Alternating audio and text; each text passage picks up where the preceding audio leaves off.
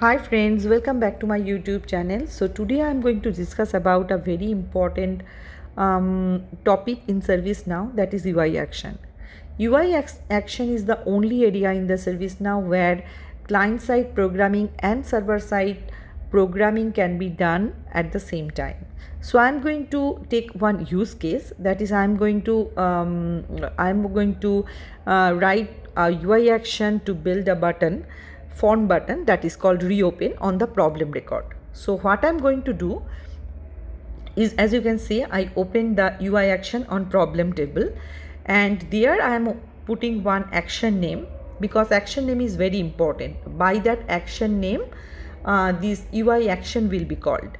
And here also, if you wanted to put a condition, which condition this UI action will be triggered, you can put that condition here. So here you can see my condition is current.state 107. 107 means closed state. So whenever a problem record is in closed state, that time this reopen button will be appeared on the phone. We can click it, and on click, that would be on click button. So that's why the first part of this code you can see, that would be the client side code. That's why we are using all client side syntax, g_form, and then get value, all this. So first I am going to check the value of the work nodes. If work nodes empty, then I am making this work nodes mandatory upon reopening. And then I am also going to put one error message that work nodes are mandatory when reopening a problem. And then I am going to execute one server side code.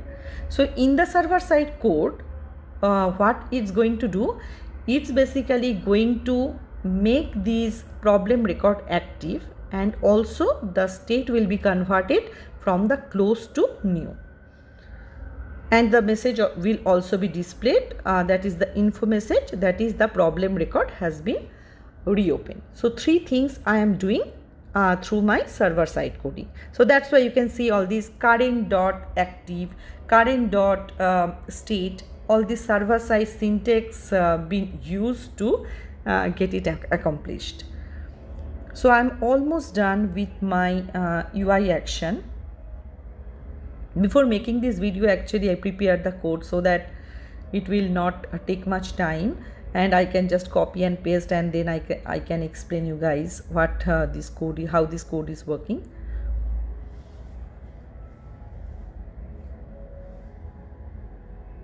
So as you can see that current.active true, current.state is new state.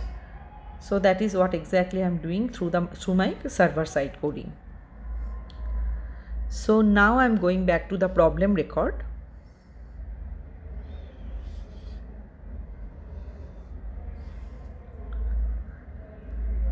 So on my problem record, as you can see, this is not, you don't see this reopen button here because I took one resolved record. But what I have to take, I have to take a problem record which is in closed state. So let me search for that. Okay, this is one record found which is in closed state. So reopen button is appeared on the phone. So if I click on that, and if I go to the work nodes tab, see this work nodes is not becoming mandatory.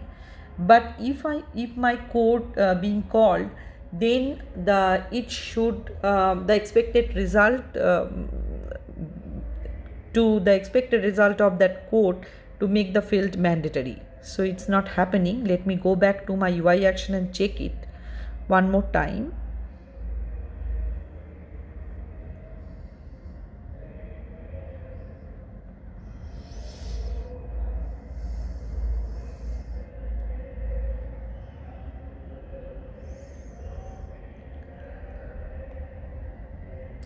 So here you can see, okay, so the on click part, so this function should be put in the on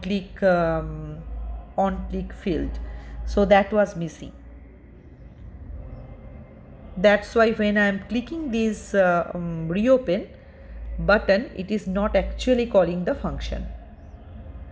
So now you can see asterisk sign is just beside this work node. So now it is becoming mandatory.